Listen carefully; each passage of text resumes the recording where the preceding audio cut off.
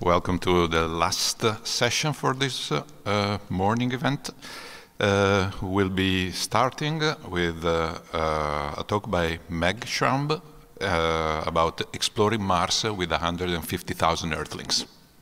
Hopefully everybody can see this and hear me. I'm sorry I can't be there in person, but I appreciate being able to give this talk remotely. So I'm going to really be talking about having 150,000 collaborators. I'm not really lying. And so I want to give a sort of whirlwind talk, an overview of the Planet 4 Citizen Science Project and how we're using human pattern recognition to solve a problem that's been really challenging to solve with computers. But that might change, as I'll show you in my talk. So a lot of times when you hear about Mars, you really think about it being incredibly Earth-like. And we're going to focus on the bits of Mars that are, rather different. And so on here, you'll see that there's these very dark streaks that are present. And this is an image of the south pole of Mars. It is the best way to describe this is it's an area where there's carbon dioxide ice on the surface, and we're seeing these dark fans on the top of the surface, and they appear in the springtime, and there's hundreds of thousands of these, and so we think that they are telling us about the surface of Mars and its climate. So I think it's really important to think about how seems like it took away, but we'll start that again. There we go. Really trying to understand what this process tells us. And so we think is actually happening is that there's carbon dioxide geysers going off on the South Pole. And so we actually think we're seeing that there's a semi-translucent carbon dioxide ice sheet, and that as the sun's light penetrates in the springtime, after the CO2 ice sheet has formed, you get trapped gas underneath a brittle ice sheet. And so, of course, what you expect is going to happens. The gas breaks out in any way possible, we think, as carbon dioxide jets. And we think during that process, and again, this ice isn't that thick, it's probably about a meter in thickness, probably is bringing up this dust and dirt with it as it moves up through the ice sheet. And that you can kind of see this here in that we see these sort of fans appear and get further as we go into the spring and late summer. But by the time we get into full summer and there's clearly the temperatures are higher than carbon dioxide ice, we don't see fans anymore. And so it helps us think that we really are seeing what's like a frosted piece of glass, right, that you're looking through. And so you've basically taken some of what's below that ice sheet and put it up to the surface while the ice sheet is there, which is why you see this color contrast in the dark fans, and that once the ice is gone, the material just falls back down and we can't tell the difference. And so you might notice that there's looks like these channels that might look like a spider. And these are dubbed araneiforms. So we think that they are forming as part of this process of this carbon dioxide jet and seasonal fan depositing process. And it looks like they take eons to form. There are not a lot of images of new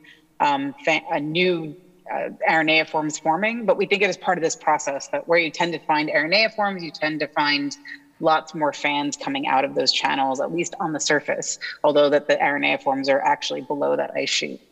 So again, this is showing you a visual on the side here of what we think we're seeing. And just to give that in a different way, this is showing it in a different schematic. And to prove that this actually can happen, here's going to the Kelso Dunes and putting a slab of carbon dioxide ice down, and you can see that on the edges it is moving those fine particles. And so we do think that what we're seeing with these streaked features in the South Pole is this sort of fine-grained material that's been brought up by the carbon dioxide gas as it breaks through the ice sheet. And I want to highlight that because these things have directions, we can do things that potentially we've never been able to do, which is actually measure the surface winds of Mars, right? There's only a few things that we've had been able to measure at the surface, and that's usually landers and rovers. And so this is just an example of the different types of measurements that have been made, from pressure measurements from Viking to actually sticking plumb bobs on Phoenix to measure wind direction, or watching which way the clouds are moving with some of the rovers. And so we don't have lots of areas on Mars that have wind measurements, unlike the Earth, right? Which is how we improve our global climate models. And so we think that these fans really are showing the wind-blown direction. Here's just showing two example images from the high-rise camera on Mars Reconnaissance Orbiter, and just see here that these fans are bifurcated in a couple different directions. And so we think that is again telling us about that the wind direction changed as the material was venting out. And then on the right, you see that these look very much like, just spots maybe where the jet is coming up and then just depositing material below. So we think that this is again something that can tell us about wind direction by looking at where we do see directionality and how it's changed, and also how we see possibly where there are no directionality, and that's maybe telling us that the wind wasn't strong enough to blow this material. Also, the thing that this is all being driven by a sublimating ice sheet. And so Mars is a red planet. There's a lot of red dust in the atmosphere, and that also has a part to play. And so this ice sheet is semi-translucent. It is like frosted glass in that sense of it does have these particulates in it, embedded within it. And that may change how things outgas. And so just an example here on the left and the right are two different monitoring seasons from the high-rise camera to Mars Reconnaissance Orbiter. And it's the highest resolution camera we've sent to Mars, but it also had the luck of coming right before a large global dust storm obscured the entire surface of Mars. And during that global dust storm, actually, is when the seasonal south polar cap was forming.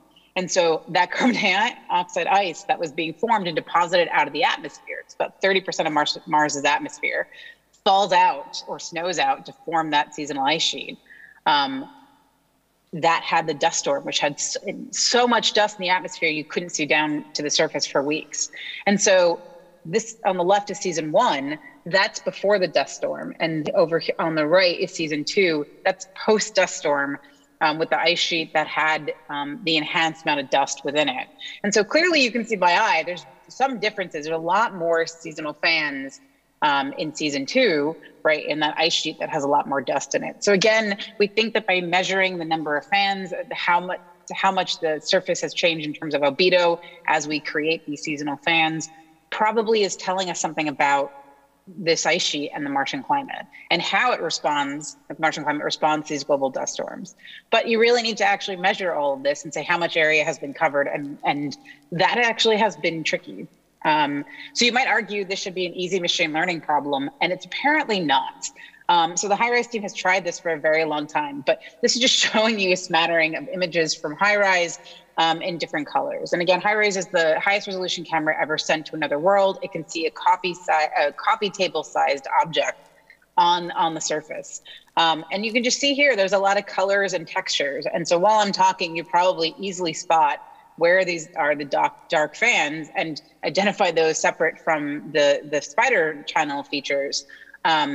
But this is really difficult to make machines do, because this is these features are very, they're not sharp boundaries. And so that has made it very hard for any machine learning that's been thrown at this without having a large training set. And so part of the problem is to create a large training set. The problem when there's hundreds and thousands of these features.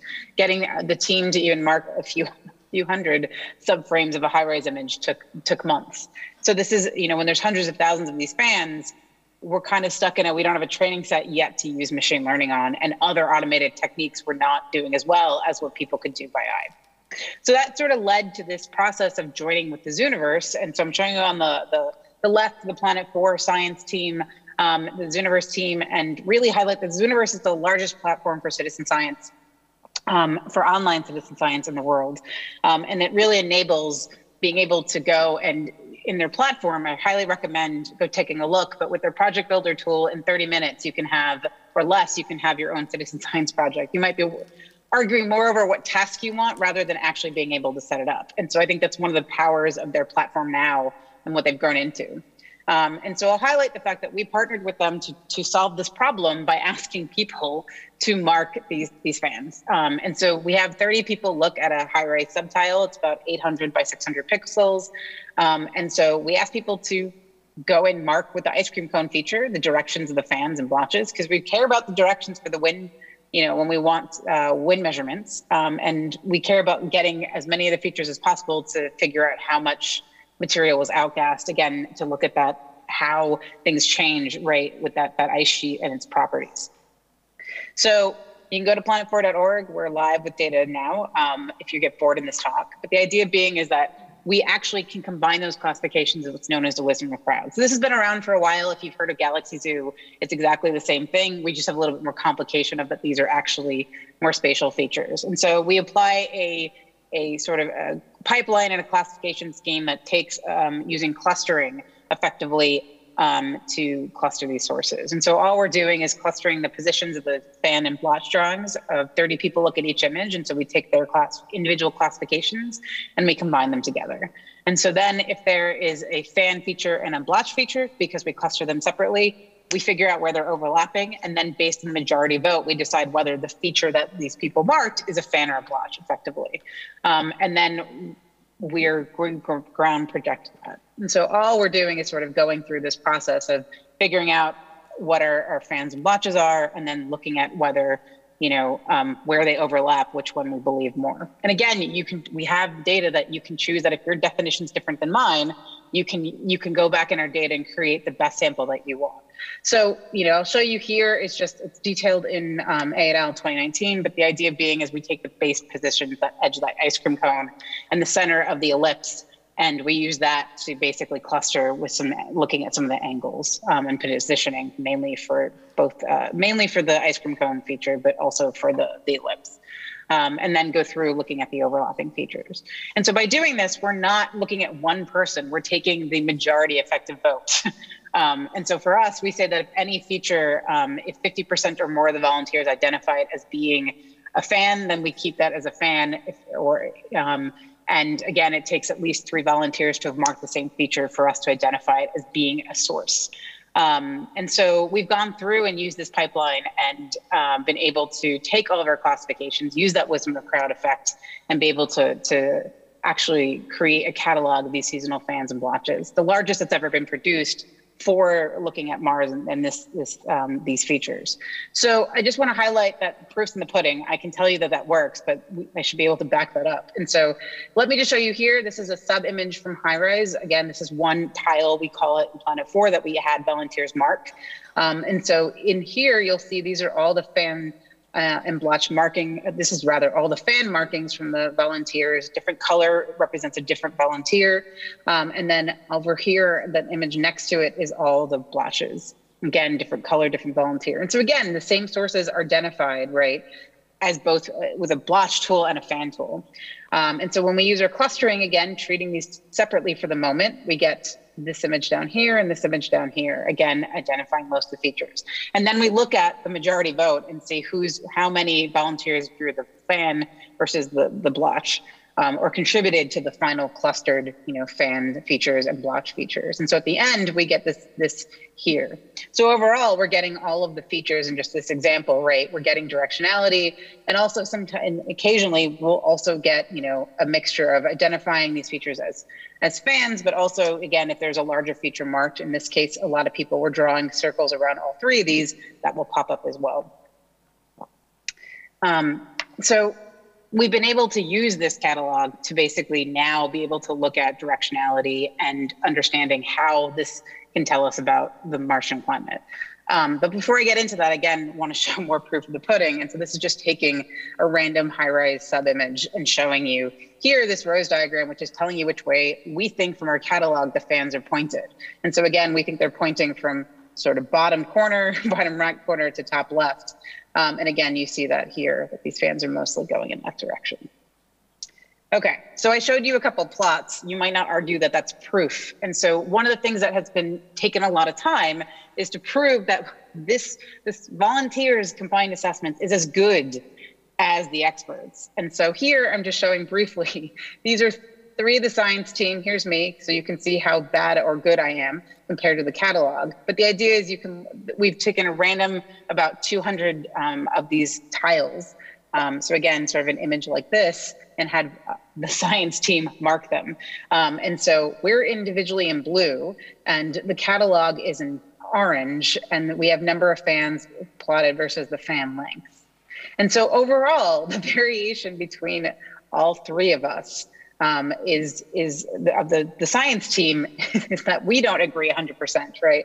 We vary amongst ourselves in terms of our analysis. And so, but overall, even with the catalog, there is some variation, but it's very similar to the variation between the three experts.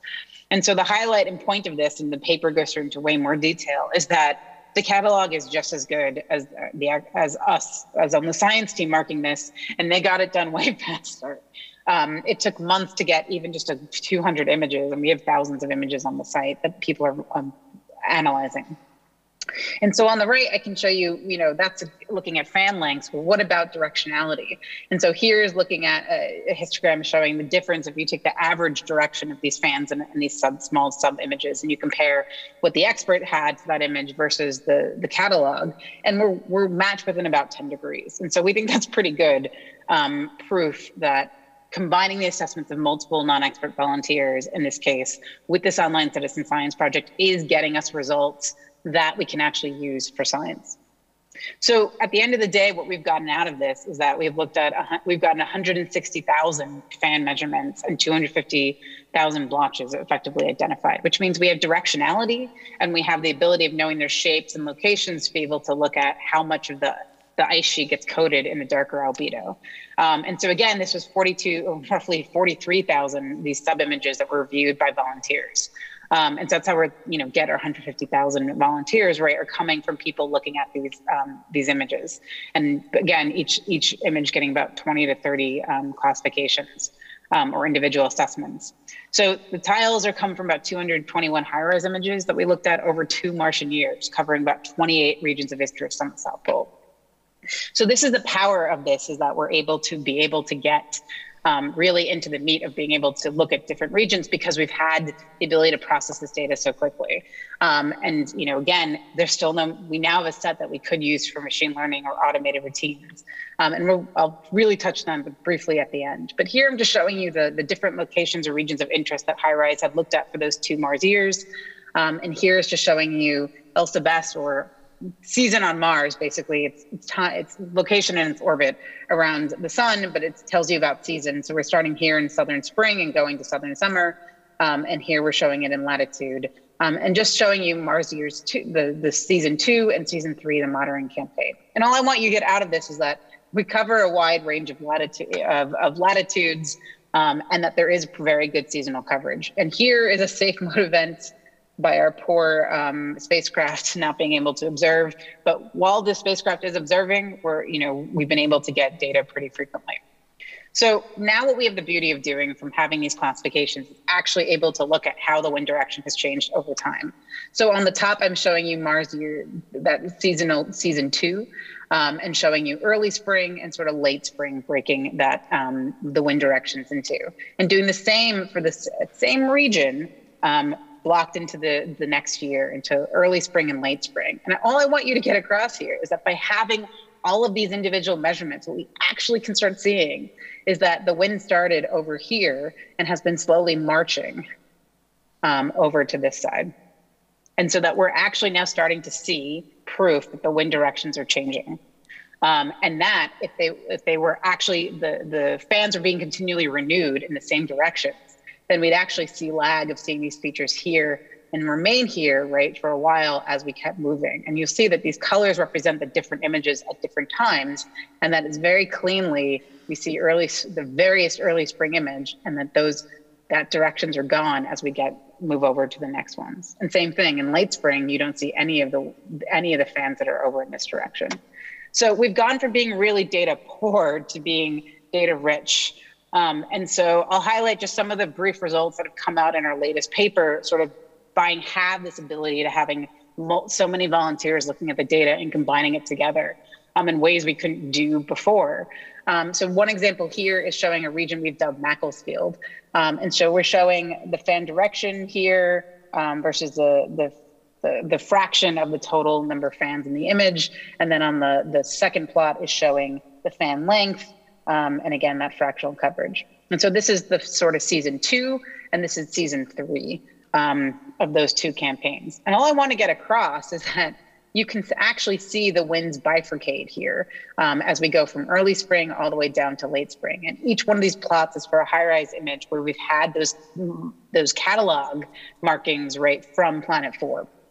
And so again, you can see season 2 and season 3 have differences, but we can see that the winds actually bifurcated much earlier here in season 3.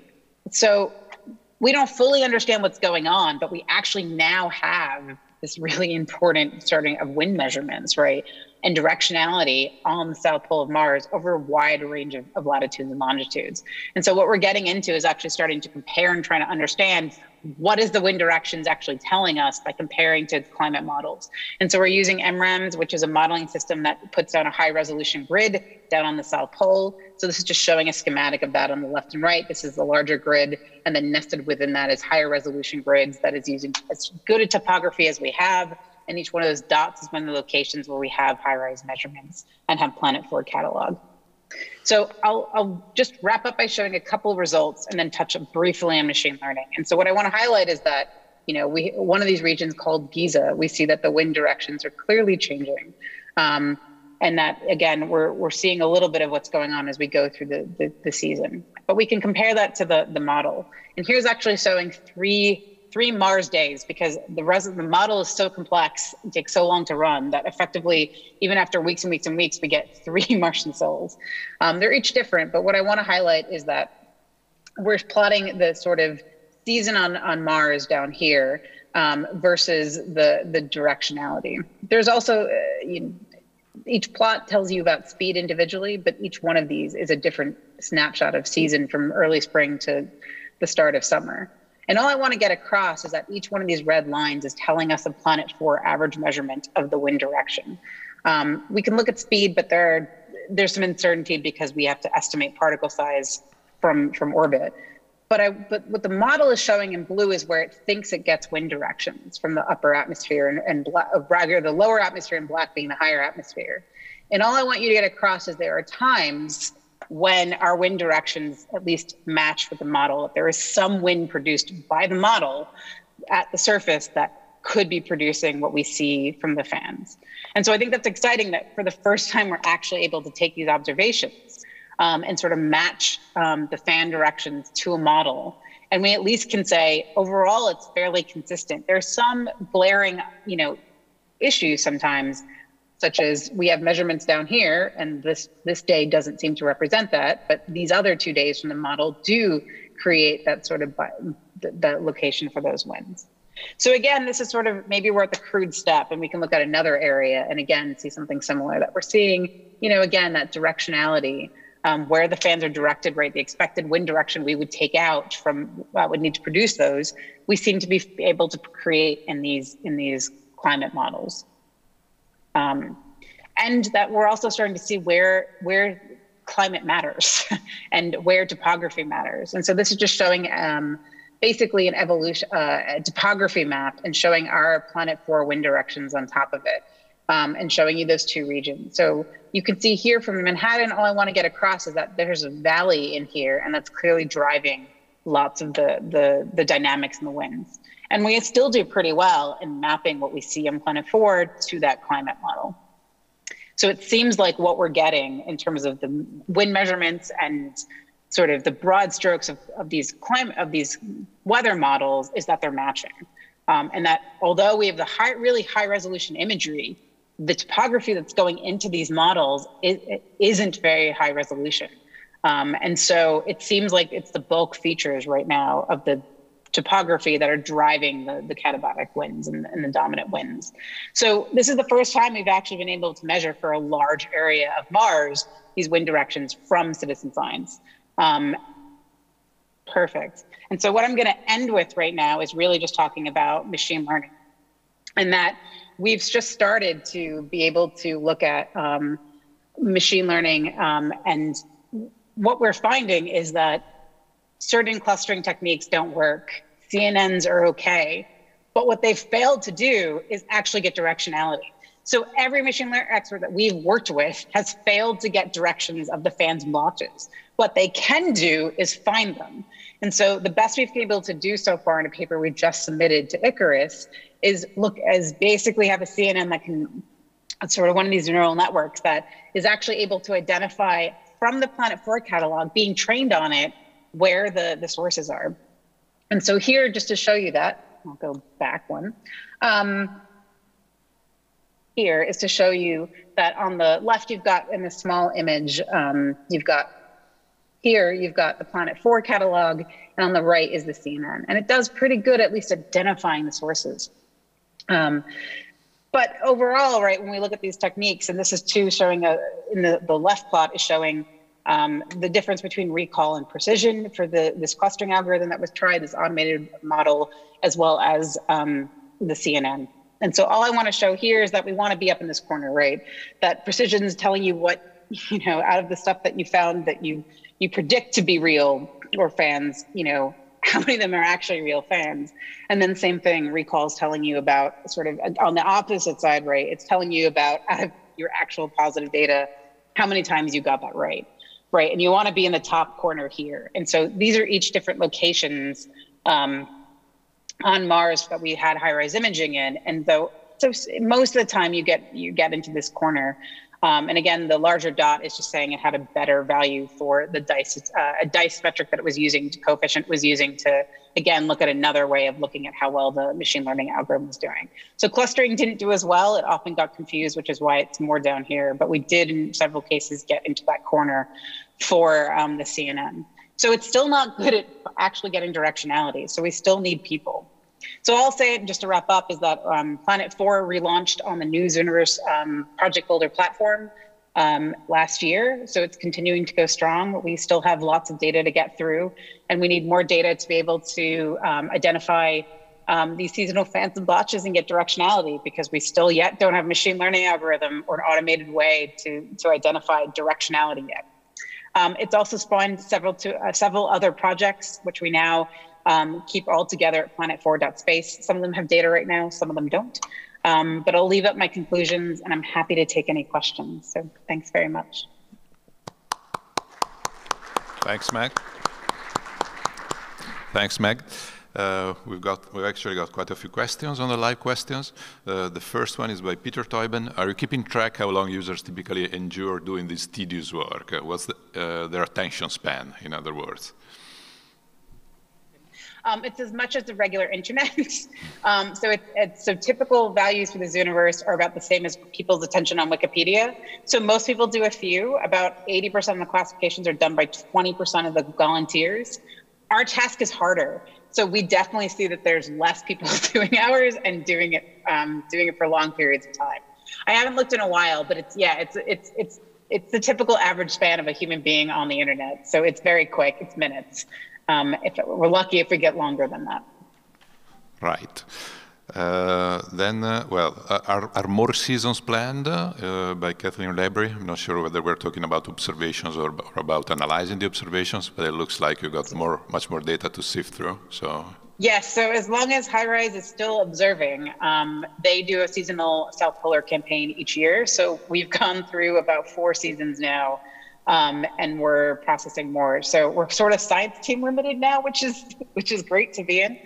We need more people, I think, to work on the data interpretation of the data. But yeah, we've now reached launch site, and we're working on getting through the next several seasons. So knock on wood that HiRISE is the only camera that really can see these fans and blotches in that much detail. So there's no replacement for it right now. So we hope it hangs on for another decade, or if it can. Okay, then there are a few, we don't have an awful lot of time, so I'll defer, some of the questions about how you credit the contribution of 100,000 Earthlings in your papers to the dedicated channel. But I'll ask this question from Michelle Lochner, who just came through, which I think is interesting. Since I'm into anomalies, was there any flexibility in the interface for users to indicate anything weird they find, which is neither a fan nor a blotch? Absolutely. In the old version, we had something called interesting. And it was that they could put a star on anything. And we found that they didn't use it very often because they didn't know what to put. And so although it's fine to give something like that, I think what we found is that you have to help people figure out what is interesting or what is an anomaly for them to understand it. So for us, we didn't get much out of that interesting feature. But the discussion tool helps with that. There's a discussion tool with all of these. And that sometimes we could get people talking about it and they could add their own hashtags or labels. And that helps because then they can describe something in their own way. So, but in the interface, we couldn't find any anomalies very easily with the classification interface. Is interesting feature. So we actually dropped that in the newest version of Planet 4. Mm-hmm. Thanks. There are a few more questions that I'll defer to the dedicated channel, but I think we need to move on. Thanks again, Meg. I mean, that was extremely interesting for us Earthlings. Thanks.